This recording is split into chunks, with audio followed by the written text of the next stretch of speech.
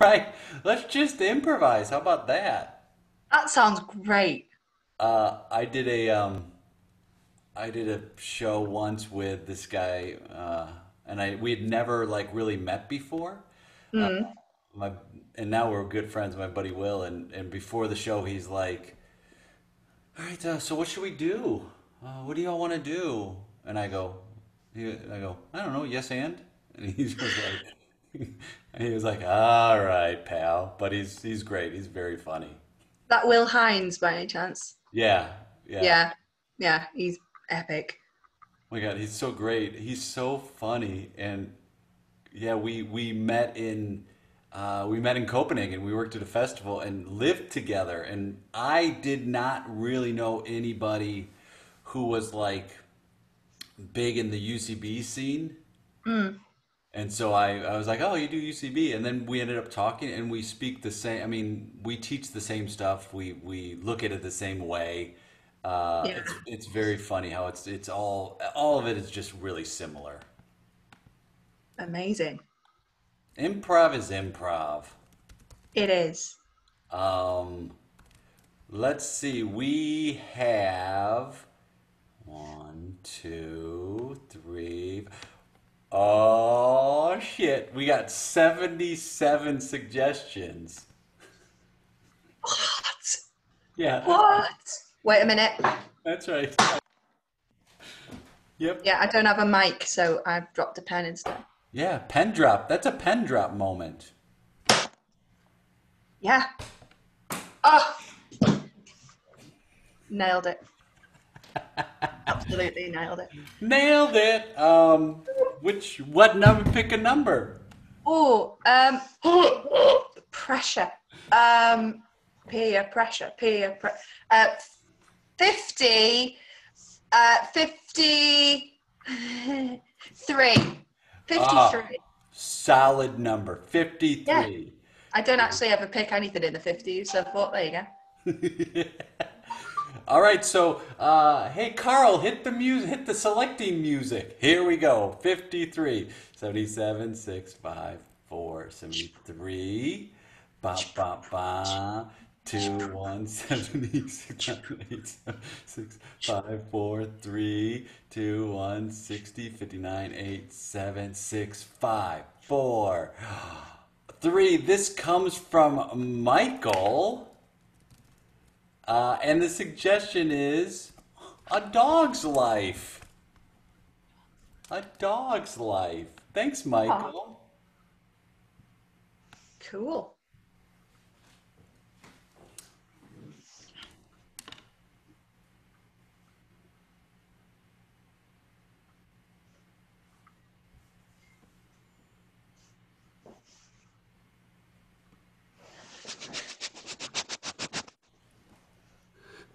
Man,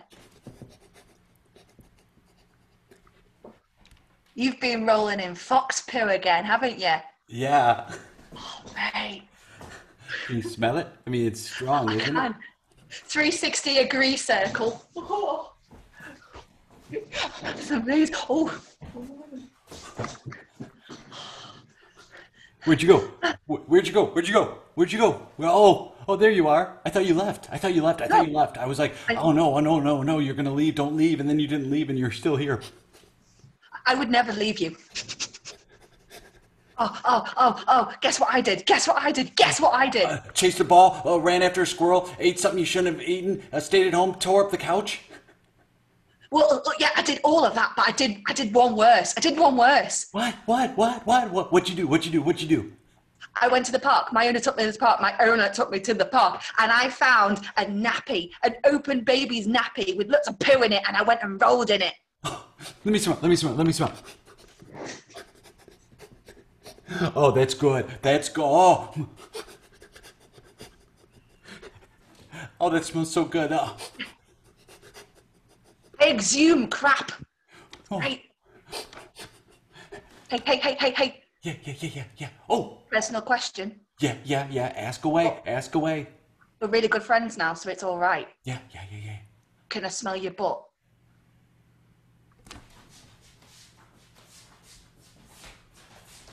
Incoming.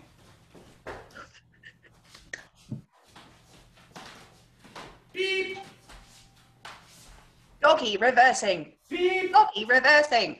Beep.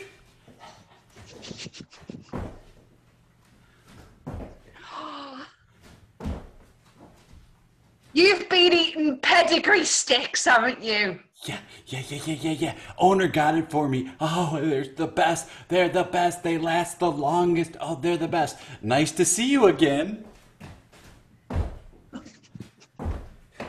Question. Yeah? Question. Yeah? Now that we're friends, question. Yeah? Can can we roll on each other? Yes? Hold on. Eat this flea collar. I Hold never on. insisted on it. Oh, she put me in a cone the other day. Whoa! I know, the bitch. But you can't lick. No! I was scared I was gonna go like, dry. Yeah. Hold on.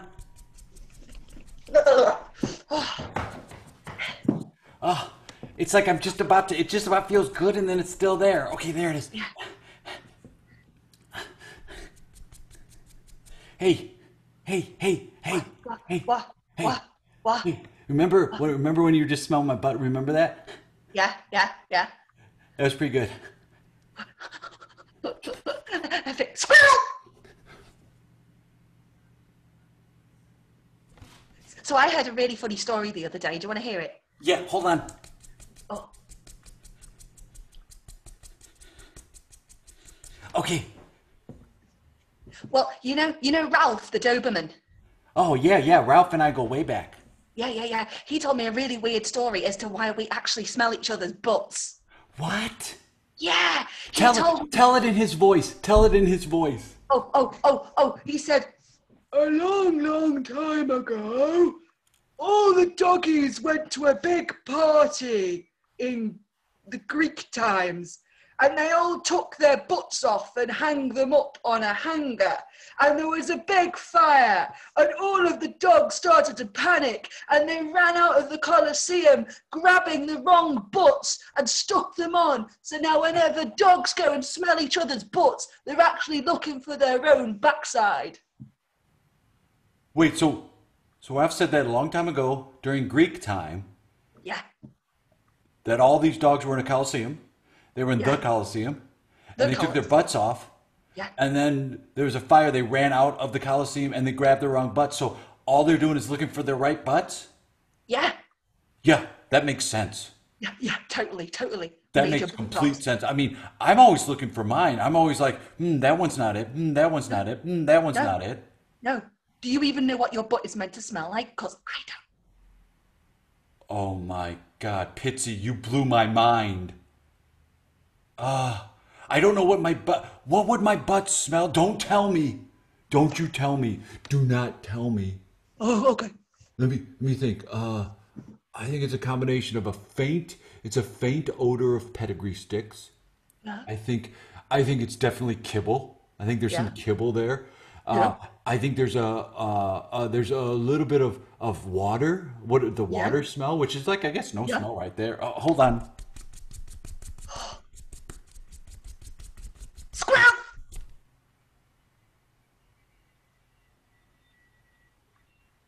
Hey, Yeah? you ever think you can find and get your tail? Do you ever think like eventually you're gonna be able to grab your tail? Well, they took mine off. Have you never noticed I don't have a tail? Turn around. But turn around quick. Let me see. Oh, you poor thing. I know, they docked my tail. No tail. Do you feel like half a dog? Yeah. Did that bitch do it? Yeah. Oh. Apparently you can't have corgis with tails. The Queen won't allow it. But I don't belong to the Queen, so. Was that your dream one day, is to be owned by the Queen herself? Yeah. I Now like you to just- sit in Buckingham Palace and eat scones with jam and cream and get my nails done. Someone scratch behind my ear and be able to say, "Hey, you cat, pick up my poo." Well, instead, you're owned by an architect in Liverpool. Yeah. And weirdly, he doesn't even have a nice house. There is absolutely no stable architectural structure that can hold the boundaries and limitations of my extreme excitement on a Monday and a Friday morning. I mean, you need to be set free. Yeah, I know. Pittsie, let's make a run for it. Derek, I don't think I've ever told you this. I've also got really little legs and can't run very fast. Get on my back. Can I get on your back? Climb on my back. I mean, okay, yeah. Get on. Well, they're looking. Well, they're gonna have to catch us. Come and catch me, bitch, okay?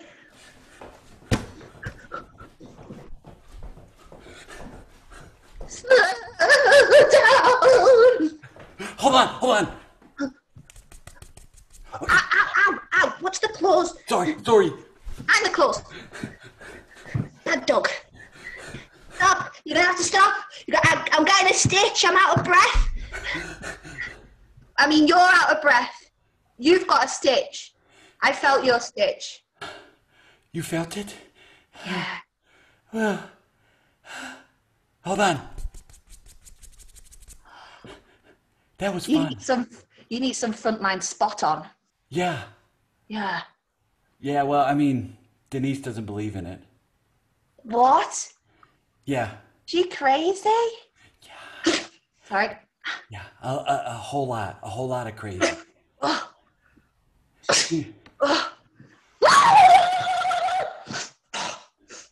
Oh, you're allergic to me. No, Dennis. No, Dennis Derek Barkington. No. Oh, my full name. Thank you. Thank you, Sir Pittsie Dogglesford of Liverpool. That means so much to me. You simply have squirrel. Will you I do me a swear favor? they know what they're doing, you know. You think squirrels do? Yeah, like they're taunting us. Can you not hear them laughing? Where you going? Where you going? I'm gonna go get a squirrel.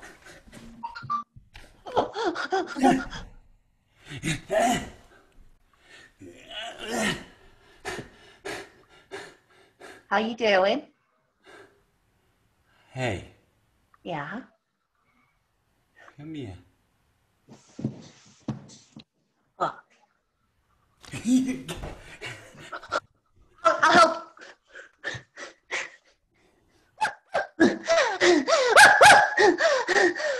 Squirrel! Oh. I think my mum's calling me. Oh, I don't want to go. well, I'll see you again. Right?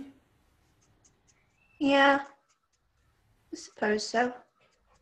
We're moving house, so I don't know if I'm going to be coming to this park all a lot.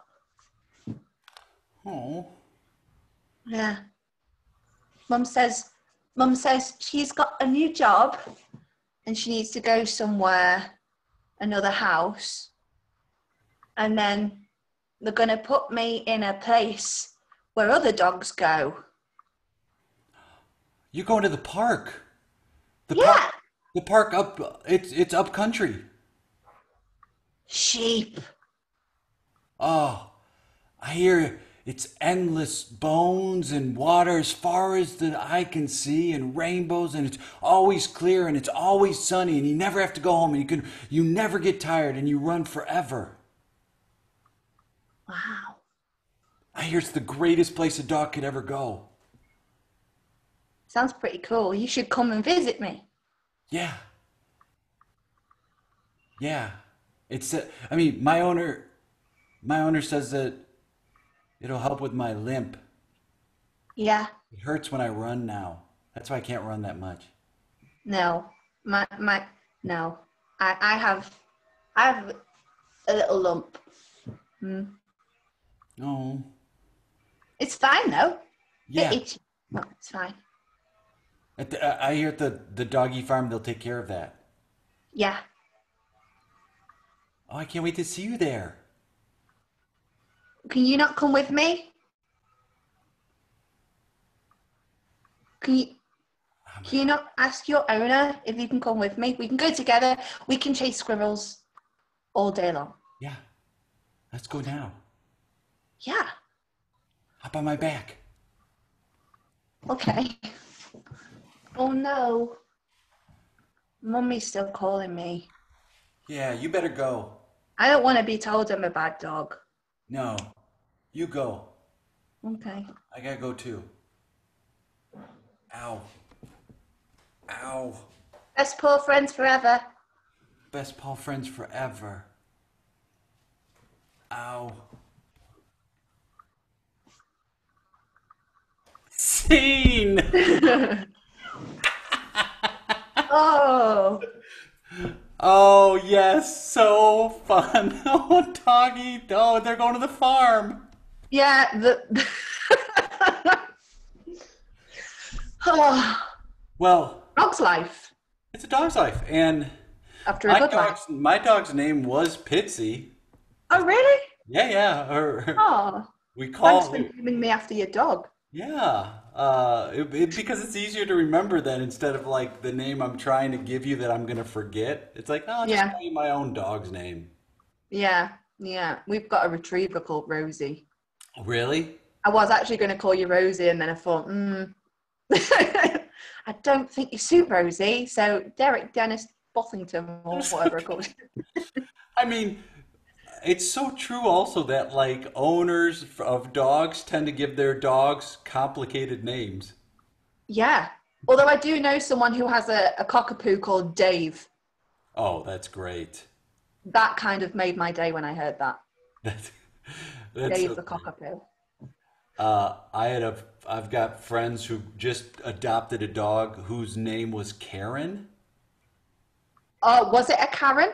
No, so they were first like, we're gonna rehabilitate that name. We're gonna make it so that it's not a negative connotation. Oh, okay. But they gave up soon on that, and they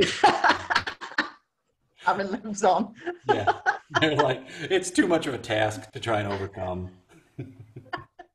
Yeah, you'll never win with a Karen. No, I feel bad for Karens too. That like now Yeah. you're stuck with that name that everyone places as a negative.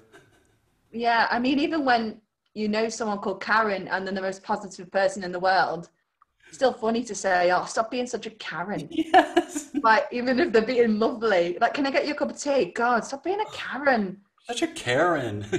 Jesus. Uh, how did you find improv? How'd you get into improv? I didn't actually get into improv until I was in my teens.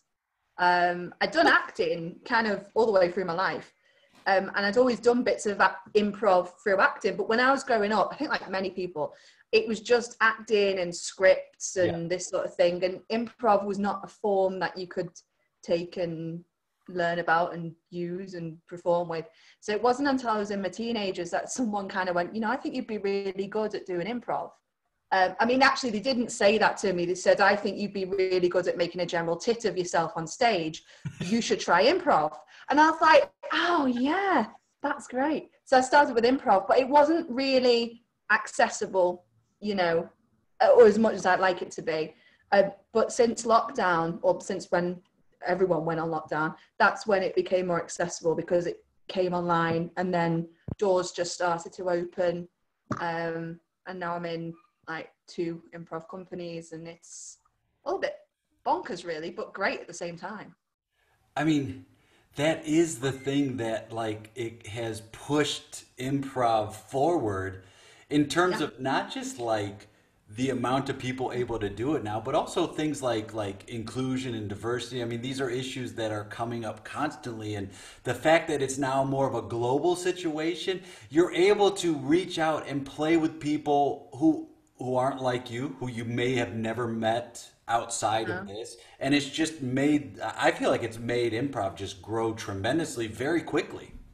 yeah, I mean, something for me that I've loved more than anything is just getting to connect Yeah. and collaborate with people, you know, not just from Liverpool or the UK, but the US. And it's like, oh my God. I mean, I remember the first time I did a class with, I can't remember who, oh, I think it was Liverpool Comedy Improv. And I think it was Michelle Yeah. who came on.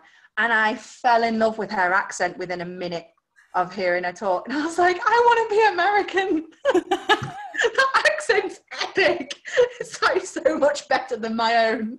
And then like just as time went on, I was like, oh, I need to start seeing if like Second City are doing anything online or UCB or whatever else. And then yeah, just getting to do things online that I wouldn't get to do offline, I suppose. My God, you're one of the few that's like, I want to be American. And it's all based I on mean, the accent, I want the American accent, not so much your politics. Mind you saying that our politics know better, so I'm not, let's not go there. well, just speak really flatly with as little affectation as possible, and you pretty much have gotten the American accent. Sure. Yeah, I love the American accent anyway, you know, it's It's great.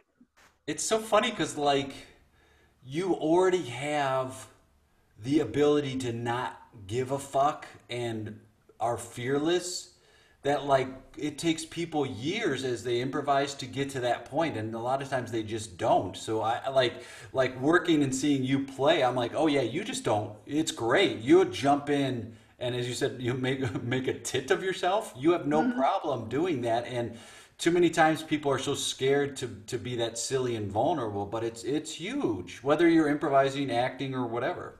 Yeah, I mean, when I was younger, I was really quite shy, believe it or not.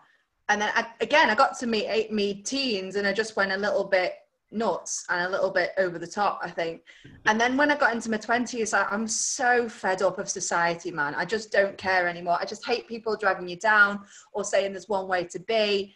So no, I'm going to be my own person. And that takes a lot to say that because you're always going to get judged. And I actually don't care anymore. And I think the great thing about improv is that it teaches you how not to give one, basically. Yeah.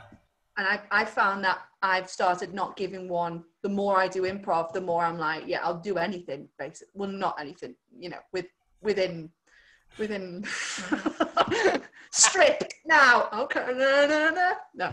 Well, I mean, what we just did prove that, because it's like if you had told someone, "Oh, I sniffed someone's butt in an improv scene," they would go, "That seems really inappropriate." But in the context of what it was, that Yeah, was completely authentic and a completely harmless move. yeah. I mean, I don't know where the butt story came from. Dogs in ancient Greece losing their asses. It came from this, your brain. It was so, it's the other thing. It's your imagination. And if you are of the mindset of like, I just don't care anymore, you'll make moves like that. But if you are still caring about what other people are going to say, you're not going to make that move. And to me, I'm like, that's such a wonderfully strong move, is to tell that story about chasing the butts. It was just so great. I love that story. I'm going to use that again somewhere. I'll put that into a conversation. When I'm looking for my new job and my interviewer says, so what have you learned? I'll tell them that story. Yes, I'm yes. bound to get the job. Well, Yeah. it's not what you say, it's how you say it, right? So if you say it with confidence, people are going to buy it. Yeah. I mean, my other idea was to go into an interview dressed as Batman and just sit there and say, I am Batman every time they ask me a question. Who doesn't like Batman? No one. So give me the job, basically. Hey, good. Did you guys hear? Batman works here now. So until two. uh, If people want to like follow you, online or see things you're up to, like what's the best way they can do that? Probably Facebook. Well, yeah. If you, y- yeah, Facebook. Hannah McGowan. That's me. Hi. Instagram and Twitter. I do a lot of talking about people and what they're doing and stuff, and not really as much about me, but usually I'm doing something stupid like a dance or falling over or smacking a squirrel. I don't know. So yeah, at Hannah_McGowan X. And I'm also part of Boss Birds Improv, which is an all-women-based improv company in Liverpool. Emma Birds, you know Emma Bird. Yep. Liverpool Comedy Improv. I do classes with them on when and where I can. And Extreme Improv as well. I do shows with them kind of on a weekly basis as well. So yeah, that's me Oh, in and my you're room. crushing those shows with Extreme So Improv. I love them. They're great. They're all short form, and I love short form because you got to like think so quick. And I now have a tendency to eliminate myself before I'm eliminated by anyone else. I'm doing a game and I'm like, questions only or something. I do a game and I can't fit a question. I'm just literally like, yeah, okay, bye. And that's literally what I do now. I get rid of myself. You're like, So I'm we just all gonna know. exit stage left before. You're like, we all know I'm done after this. I'm just gonna end it. I love long form as well. Like I love what we've just done. So like I love doing that as well because then you get some form of a story, and you can just go weird and go weirder and do the weirdest story ever. Well, I mean, that's it, right? It's like I have a buddy who says, "Hey, if you get weird, I'm gonna get weirder," and then that just leads to the most hilarious, fun moments of shows when you know somebody's not gonna judge you, but they're gonna hop on that train. It's so much more fun. Yeah, yeah, totally. That's what improv is. It's fun until you send your dog to the animal farm. Then it's a bit, Like that, it's still fun. It's still and fun where it's like, it's still see, funny, you know. see you at the farm. You said, I love that you said, See you you go, there, come with me, okay. oh, it was so good. You go like, I got a lump. Oh, good. It was like, of course. I love stuff like that because that wasn't a punchline. That was just part of why they're headed that way. So to me, like hearing that, I didn't laugh, but it was so fun to hear because it just made sense in the context. I thought it was great. Yeah, it's just two dogs living life, having fun. Then they get old, and then Yeah. they go and have fun somewhere else. I mean, it's kind of applicable to us as humans. Yeah, we all go to the farm at some point. We all cross that rainbow bridge. Yeah, I mean, I don't know what farm I'll end up at, but still, crazy town. Can't wait. Woohoo! Anna, you're the best. It was so fun playing with you. I can't wait till we do it again, either Oh another yeah. virtual one or in person. Oh, both, Yeah. both. I'll put myself in a suitcase and fly myself over to LA. Yeah, Yeah, it works well because you don't have to self quarantine at all. So you could just come right on in. you've said it now. I might have to get around Bojo first and his Yeah. many rules. But Ah, that's a whole nother conversation. yeah, that's a whole other kettle of fish. I'll see you soon, my friend. Thank you. Bye.